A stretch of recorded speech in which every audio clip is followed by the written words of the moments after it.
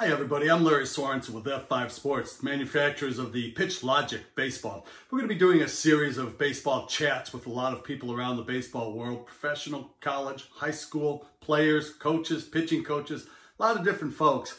But today we're really lucky to have Matt Hobbs, the University of Arkansas pitching coach, that is going to join us. I first met Matt about 5 years ago at Wake Forest University when he was the pitching coach there. And he really introduced me to the world of analytics and what's going on and why the ball does what it does on its way to home plate. We'll talk about that some, but we're also going to talk a lot about knowing your strengths and weaknesses, which is something I always believed in. So stay tuned for this one. You're going to enjoy it. Matt, tell us exactly what you're doing right now with everything that's going on with college baseball and the draft. What's happening in the Matt Hobbs world right now? Strange times, Larry. Certainly strange times. And first of all, thanks for having me on. I think that like the build up to the draft was kind of what we were concerned. First of all, we're trying to figure out what to do with our players when they're remotely training, for the whole entirety of the school season. And then when that kind of gets close to the end, we start looking at, all right, now we're approaching the draft. Now what do we do with the draft? Who's going to be drafted? How many are going to be drafted? Which returners are going to be drafted? Which incoming guys? And now it's like, now we deal with, now that they have been drafted, now what do we do with our current roster? So yeah. I think it's just a lot of questions that it's hard because it's new, it's just hard because it's new. It's just different. So I think we're all working. It's also adjusting on the fly. It's adjusting on the fly, like hourly. Yep. It's a moving target. I mean, and I think that's what you're dealing with in every sport right now is, you depending on which day or which person you listen to, it's either the best news you've ever heard or the sky is falling. So I think just trying to just stay as like this soon shall pass. Also, we need to make sure that everybody's taken care of, everybody's healthy, everybody's in a safe environment. And if we do that, I think that, at the end of this thing, we'll come back and be pretty proud of the way we handled it. Well, congratulations to Arkansas, by the way, for having the second player taken in the draft. Tell us a little bit about him. I've seen a lot of really good offensive players in college baseball. I was really lucky to work with Bill Salento at Wake Forest, who I think is one of the better hitting coaches in the country, and he developed some outstanding players offensively. And then I come here, and the first guy I see in batting practice is Heston Kierstad, and I was like, well, that's just different. That's just a little bit different. And then he comes, he goes and plays for Team USA in the summer. Has a great year for us last year. Helps us get, or 2 years ago, I guess, helps us get to Omaha for the second straight year, and is one of our best hitters, if not our best hitter. And then he goes out in summer and plays for Team USA. And I was asked to speak at the ABCA convention in September, and I'm talking to Dan McDonnell, who's organizing the speakers, who also happened to be the head coach of Team USA. And he said, you know what? You guys got something different coming back in Kierstad. He's like, it's different than you remember it, and he's like, and I know that you thought it was really good, but it's a lot different now. And then like, we're about 2/3 of the way through fall practice, and we're all sitting around one day and he's hitting. And it's like, we start looking back to some statistics, and we're kind of trying to evaluate our team. We're like, this guy's only swung and missed like 3 times the entire fall. And that was what he did. That was what he had struggled with in the past, was just leaving the zone. And I thought we had some pretty good arms, and I was like, God, he just doesn't swing and miss very much. And then it starts to get really difficult to try to navigate him as a hitter. And I think that's when I think that a guy's about to have a special season, it's when I'm sitting in the other dugout during an inter-squad game and being like, I don't know what to do here. And I remember feeling that way about like Will Craig when I was at Wake, and Stuart Fairchild, Gavin Sheets, and some of those like really, really talented offensive players that I've been around in the past. And just looking at it like, all right, well, we have really good stuff on the mound, but I'm not 100% sure how he's going to get them out. Well, we've only got about a half hour, so I won't tell you the list of players I felt that same way about on the mound, saying, oh, goodness, what do I throw next? I didn't have to do that. Situation. One of the things you said a minute ago about taking things in stride, and we'll deal with it. We'll make sure everybody's taken care of. I said to you, and you and I met in 2015, I believe it was, when you first got to Wake Forest. And I have you to blame for all of this analytic stuff that I've become involved with, and we'll get to it. But I said to you one time, big game coming up, and you said every day should be a big game because you should prepare for it as if all you have to do is go out and do your normal thing. And that stuck with me for a long time. I think that's kind of the way we try to approach everything we do. It's like catch play, your bullpen on Tuesday, your short work, your plyo throws, your pre-throw, your post-throw. It shouldn't be any more pressure-filled than, pitching in front of 13,000 in Baum Walker. I mean, I realize there are differences, but if you approach it as if it's the most important thing you're doing right now, it's a lot easier to perform when it starts to get what people would perceive as more important. One of the things that we notice is as we go from game situations and we're tracking analytics and everything else, you can't really simulate that in your bullpen sessions when you're trying to work on things. How do you make those kinds of adjustments as a coach, and how do you work your players through that? I think you try to create an environment that's really competitive in the bullpen, and one of the things that we just track everything we do, whether it's a game, an inter squad, a bullpen, as much as we can with catch play. And then we put it out there for everybody to see. So if a guy's throwing a bullpen on a Tuesday and he's our Friday starter, the numbers are on the board, it's being tracked, it's being videoed, you're getting feedback, and then everybody's seeing it happen in real time. So if your guy's going to try to coast through this bullpen throwing 70%, like his teammates are going to see it, and he's not going to want to, be perceived as the guy that's not working maybe as hard as everybody else. So it creates a really competitive environment when everybody sees what's going on all the time, and when they know it's being tracked. I think that's. I think from a development standpoint, if I'm a pitcher, I don't want to try to compare two different things. I want to try to keep it as close to within reason, as close as I can, so that the feedback loop's a little tighter. What you run into a lot of times is if you're trying to look at a bullpen or a guy's throwing 50 to 75, whatever the percentage you want to put on it is, and then he's trying to compare that to game data, it just doesn't make any sense. So the closer we can get to having at least a certain number of pitches we can get that are tracked, that are fairly aggressive in the middle of the week, that we can start comparing to some movement profile from a game situation, we can get closer to it. You're never going to get the same because it's just, they're not trying to get people out in their midweek pen.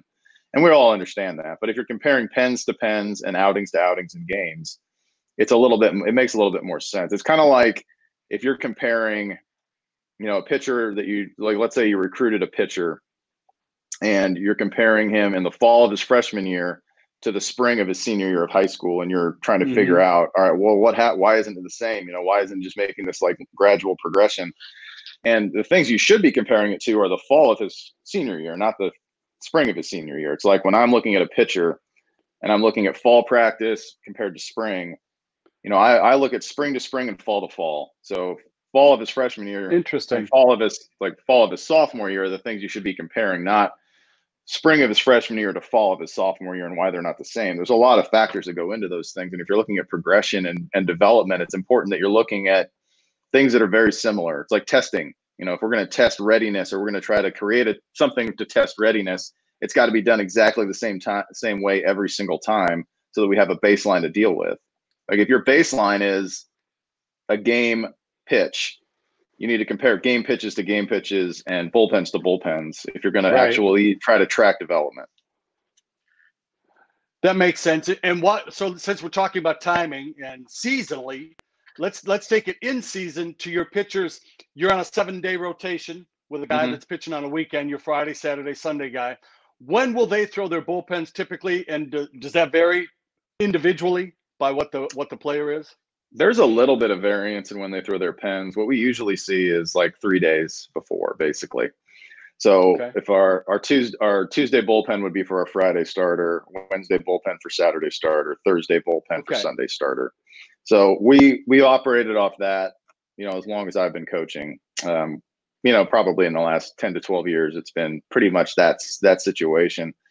There have been guys that have wanted to get up on the mound twice in a week, which I'm perfectly okay with, since we do operate on 7 days. But it doesn't really change that the real pregame work is done on Tuesday if you're Friday, Wednesday, Saturday. So the real work is done that day in terms of install, if you're talking about game planning, and then really getting into like trying to adjust what just happened and prepare for what's about to happen, just in terms of what's going to go on in the bullpen.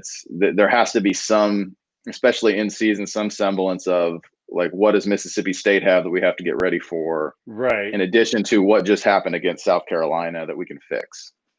So it's a little bit different now because you've got all that video and you've got all that experience of being able to look at and have an idea of pitch by pitch what each hitter on the other team saw during the previous game and games and years, in fact.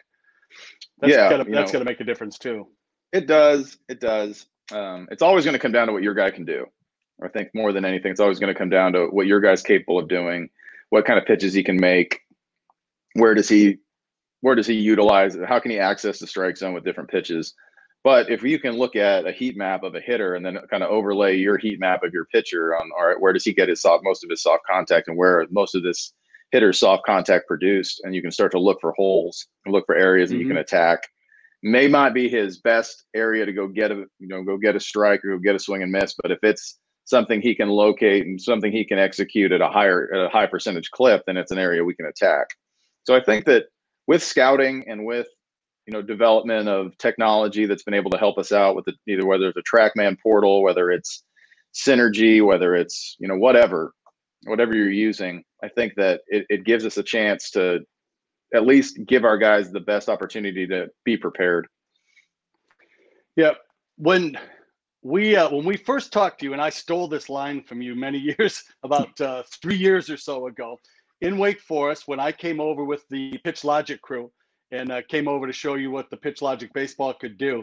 And David Rankin, the founder, said, well, what are the 5 biggest problems that you've got as a pitching coach? And your reply was, I've got 16 sets of 5 biggest problems.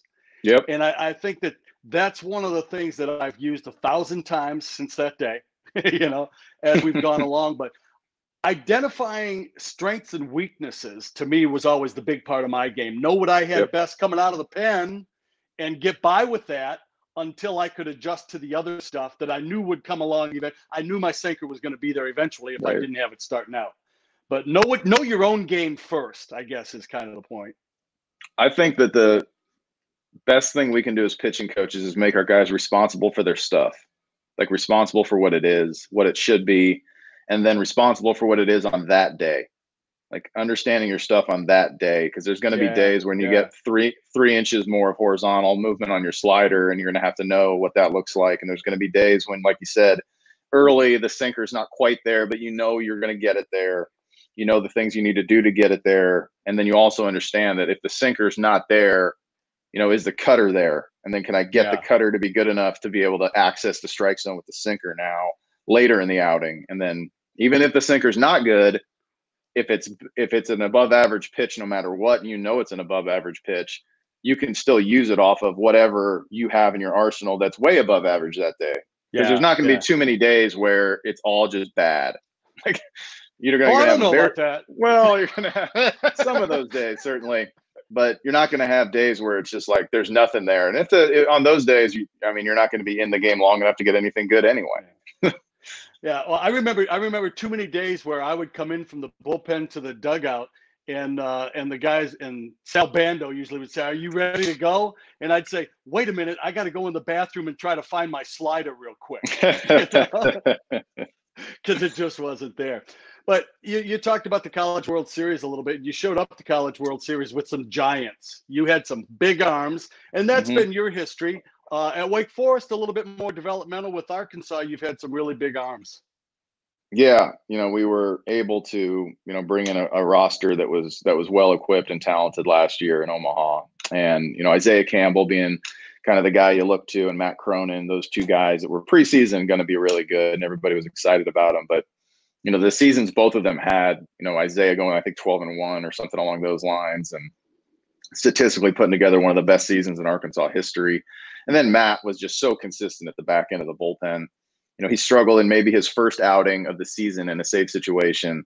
And then from there, I don't think he blew another save the rest of the season. I think he had like 13 or 14 saves. And big stuff. And both guys were, Isaiah was kind of like a low to mid 90s guy, and Matt was like a mid to some days upper 90s guy. And then the bullpen was stacked with guys, Cody Scroggins, Jacob Kostychak, Kevin Kopps, And then you had two freshmen in Connor Nolan and Patrick Wicklander that were really talented kids, and obviously they're all still really talented kids. But there's a lot of firepower that we could turn to in our pen.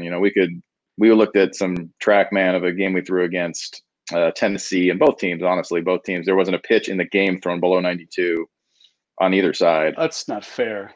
At the college level, it isn't. And we looked then we got a little bit more granular. From the 6th to the 9th inning, we didn't throw a bullet below 94. So we had that kind of firepower in our pen. And I think that's one of the reasons why we were as good as we were in the Super Regional, is because we felt like if we could, even though we lost the middle game of the Super to Ole Miss, we felt like if we could get into a 3-game series, we either would dominate 2 games or get into a 3-game series with a team, and we had more bullets than they did in the pen. And we always felt like that was the strength of last year's and this year's team too. If it had played itself out, it was the same thing. It was a lot of firepower in the bullpen. Well, hopefully next year we'll look for the same thing, and I know you'll have a good fall. The guy that I think that epitomizes a lot of what you taught me, and for 4 years at Wake Forest, you and I kind of butted heads the first couple of years because you would be telling me about XY axis and everything else, and I'd be saying he flattened his wrist, he hung a slider, guy hit a bomb, you lost 2-1. Yep. And it took me about 4 years until you made me understand exactly what this stuff was about. And then I met the pitchLogic guys who took it to that next level by having all of the everything come out of the baseball. And so I really started paying attention. But the guy, Parker Dunshee, I want you to talk about him because I know he's a favorite of yours, and what happened with him during his Wake career and how your philosophy in using the analytics really have propelled him to where he was in Major League camp this year and will be a big league pitcher probably, if not this year, next year. Yeah, Parker was a real interesting case because he was that guy that the other team would come back in and no one could figure it out. No one could figure out, why are we swinging and missing at this 90-mile-an-hour fastball? Why can't we hit it? And it was like the perfect storm of, if you're looking at just analytics, it was like carry on his fastball, but cut, and then a super low vertical approach angle. So the ball looked like it was coming in, and it looked like it would, almost kind of was looking as if it would rise to the hitter. And, he pitching from a high slot with backspin, some side spin, but a high slot and a low release height and a low vertical approach angle means, those fastballs there's just not too many of those pitches. That's the only one I've seen before or since. And he could access the strike zone at the top of the zone. He could throw to his glove side really effectively. And he had, kind of 2 different breaking balls that he would use. And it wasn't necessarily on purpose all the time, to be honest. I mean, sometimes it morphed into a curveball when we thought it should have been a slider. And he started throwing this power changeup his senior year, which was more like a split. So, for me, it was the dream situation because you have this guy that's been this intense competitor his whole life and kind of like a, bulldog mentality or whatever you want to call it. And he had this unique pitch metric that could get him to, acquire swings and misses with his fastball. And so he could pitch off of it while he didn't throw with elite velocity. And those guys, there's some of them, certainly. There's some of them in the big leagues, which is why I think he's going to be a pretty successful big league pitcher when that opportunity comes for him. But it's hard to convince people that a 89 to 92 mile an hour fastball is going to be really good. I remember talking to scouts all that year and the year before when he was drafted by the Cubs in, I think, the 13th round about it's just not a limit. It's just, I remember having these conversations. It's just not an elite fastball. It's not an elite fastball. And I was like, well, if you just look at everything, it is pretty unique. The thing in analytics or anything that we get into is we kind of forget that the pitch still has to work. It still has to beat the barrel. It still has to get swings and misses. And earlier in my career, I would say my first year at Wake Forest, which is kind of some stuff you're talking about, is I was in love with, it looks good. The video looks good and the analytics and the metrics look good. So the pitch is just going to work, but then it wouldn't perform against the barrel. So it didn't matter. So I'd say probably middle of my second year at Wake, I kind of stopped looking as much about, all right, well, here's what the pitch is doing. I could explain what the pitch was doing, but it only really mattered what it did against the barrel. Like, how did it perform in the Mm-hmm. games?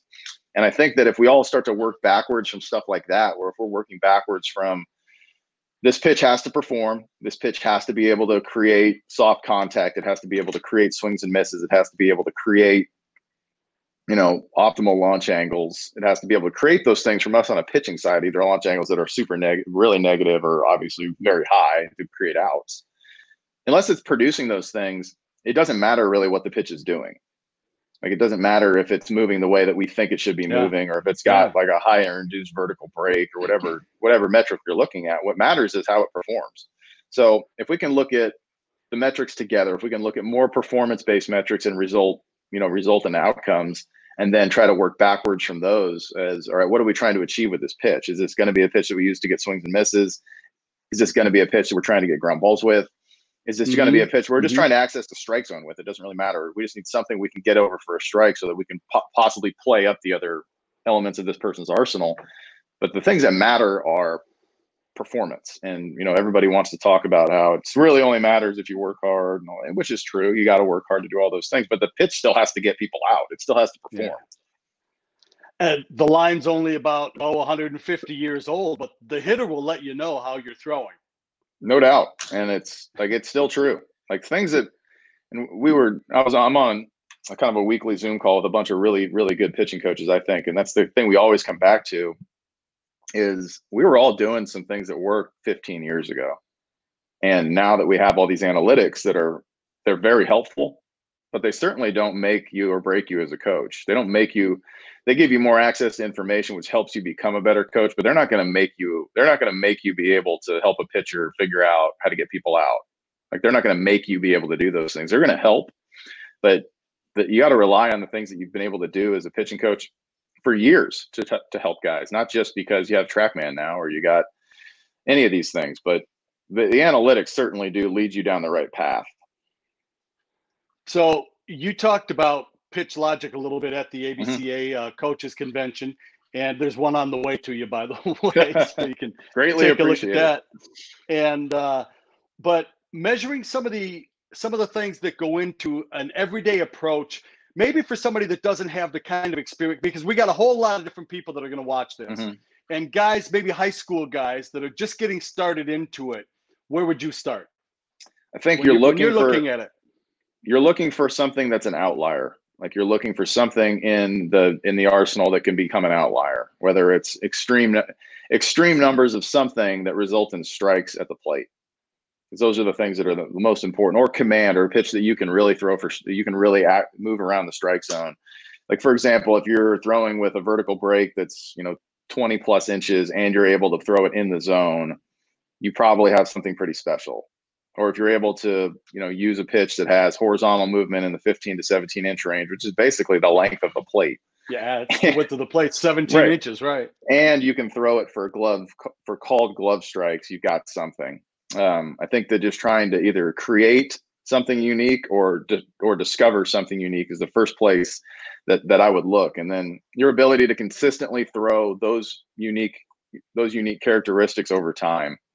So let's just talk about, like, the pitch moving vertically. If it's a vertical break fastball, if it's a low horizontal break, high vertical break fastball, being able to replicate that movement over time. I think that's where people fall in love with, well, it's really repeatable delivery. Well, there is no such thing as a delivery that repeats itself 50 times in a row. There is not. Like, not even close. Like, they don't. You try to write your name 50 straight times and see what happens. Exactly. But you can create similar movement profiles on the pitch 50 straight times. Like, that's the important stuff. Like, being able to make the ball do something consistent over time, consistently be able to move the ball over time. So it's not, you're getting these wide gaps and variants of movement. You're getting pretty tight windows of movement that you can create on a pitch. If I'm a pitcher and I know that I'm going to be able to create high vertical break on my fastball consistently, that gives me more confidence as a pitcher, because now I know I've got something unique. I know that I can access the strike zone with it. I know that it's going to produce an outcome that I'm trying to chase on the mound. I'm trying to create an outcome of swings and misses, or I'm trying to create an outcome of soft contact, or I'm trying to create fly balls, or I'm trying to create ground balls, like whatever you're talking about. And I know that I've got a pitch that can help me do that. I'm going to be way more confident than if I'm just out there like, what do I do? How do I do it? What am I supposed to throw? How do I, get this guy out? Whatever it is. If I know that I've got something that's unique to me, something that I've either developed or I just have, and I can consistently repeat it over time, and I know that it's going to show up on the majority of the days, whether it's, it might not be quite as high a vertical break, the command might not be as good, but I know I've got this weapon that I can use. Yeah. I am going to go out there armed with a ton of confidence. And so we circle right back to know your strengths and weaknesses. No doubt. It helps. It does help you. No question. And the other thing that I heard you talk about a lot for 4 years was conviction. Mm-hmm. Conviction in that. Yeah, I think that's what gives somebody conviction is usually success. Be able to throw something with conviction because they know that it's been successful in the past. As the pitching coach, if I can give our pitchers or whoever I work with an idea of what they have that's successful, whether it's a breaking ball, changeup, whatever the pitch is, doesn't matter, part of the zone, maybe it's using a different pitch in a different part of the zone because they don't have access to a fastball they can get to the glove side. Maybe it's now they have to throw a cutter, but they have conviction that cutter's a really good pitch and they can get it over there consistently. Yeah. Now, like when you're asking a pitcher to do something, when I'm asking a guy to throw 10 straight glove side fastballs that are going in, if I'm right-handed pitcher going into lefties, and they know, like, look, this is a pitch that I make really well. This is a pitch that, we've looked at metrically that's very good. Yeah. And I've had some success with this pitch in the past. They're much more likely to throw the pitch with a ton of conviction because they believe it. And when you're talking, I think most of the time when people talk about pitch metrics, they're using it to say that somebody needs to change and now I can prove why he should change. Well, you don't have to look at things that way at all. Like you can just show somebody why it's really good.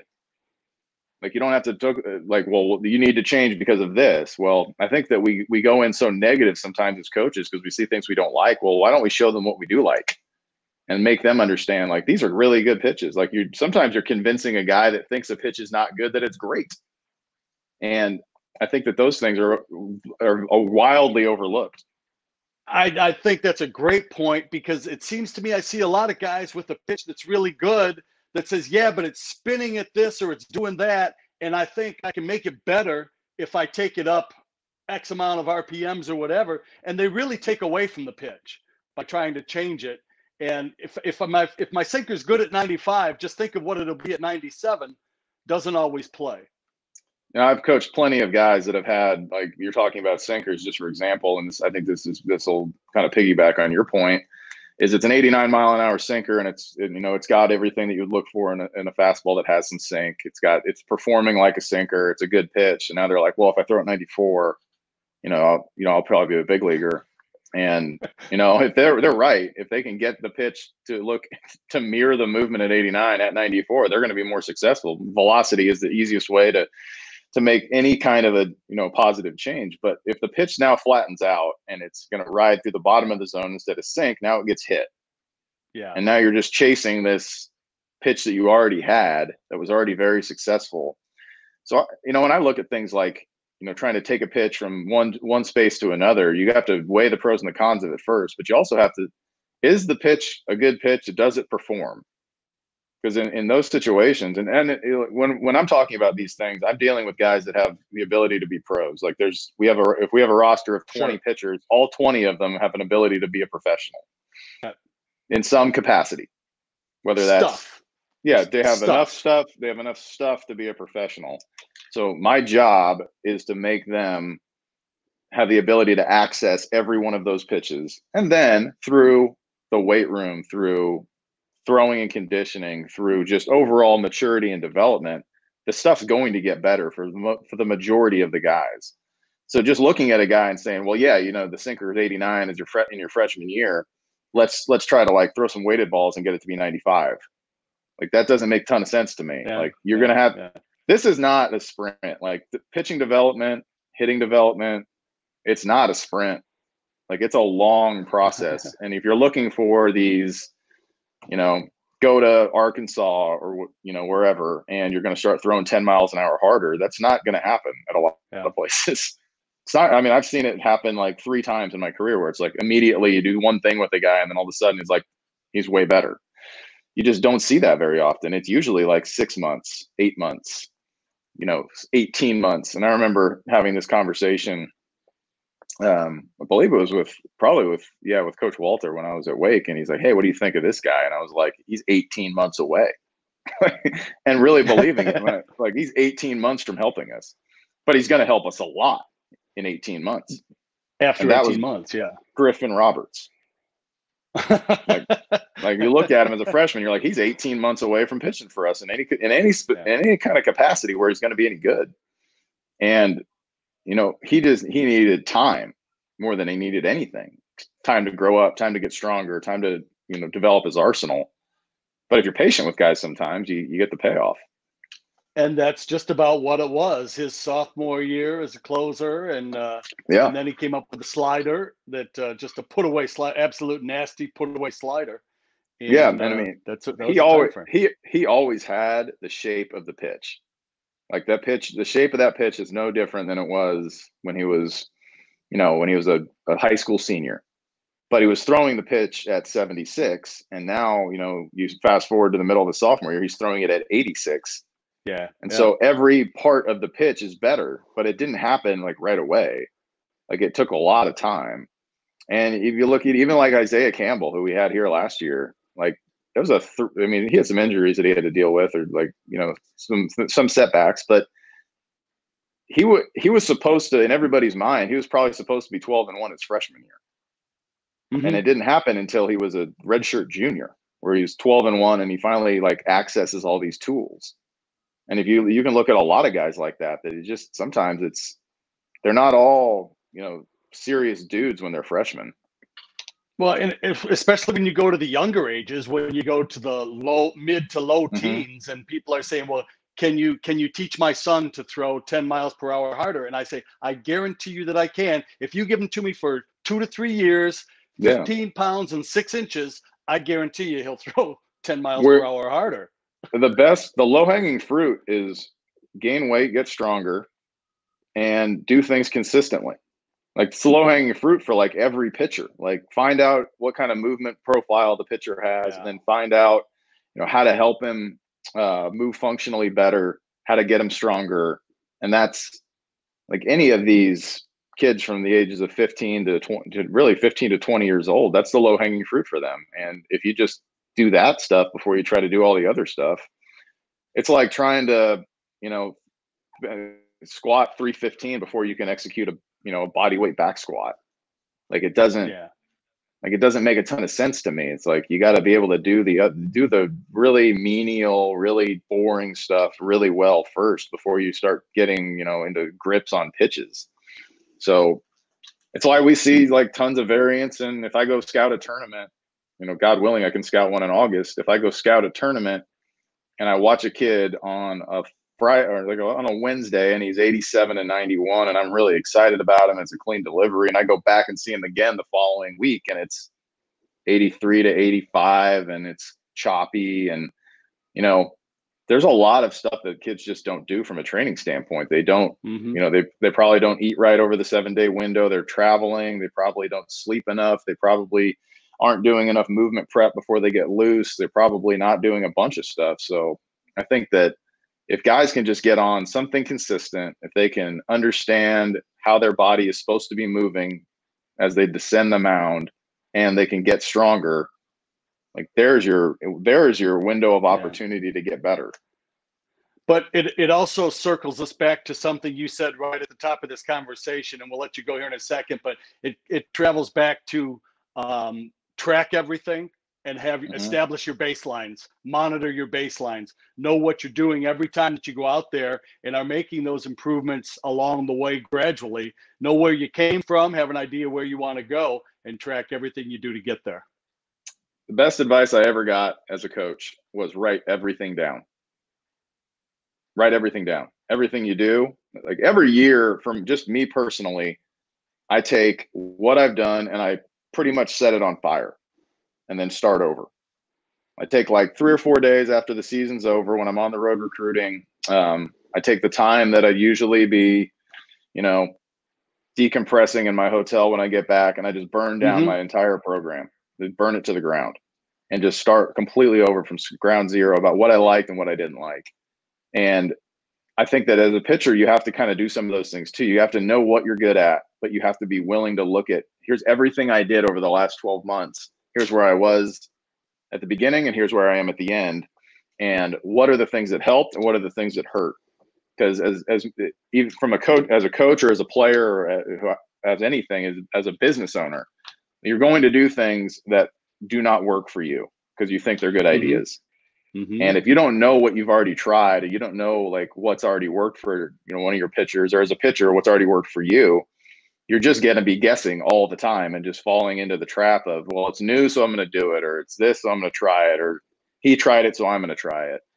Like there has to be some kind of pretty meticulous strategy for you as a player and a coach to try to get it better. And you know, I got the idea from my mom was a teacher, and she said she did that. That's what she used to do with lesson plans. She would just burn it down at the end of the year and start over.